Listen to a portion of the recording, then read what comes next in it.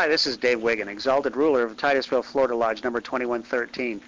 The Shave Dave Challenge was a challenge put out to our members to raise at least $1,000 to get me to shave my beard off.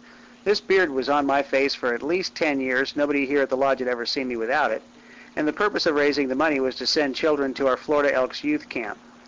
The cost to send these children to the youth camp is $180 per week, and just by shaving that beard, we managed to raise enough money to send 6 more kids to camp.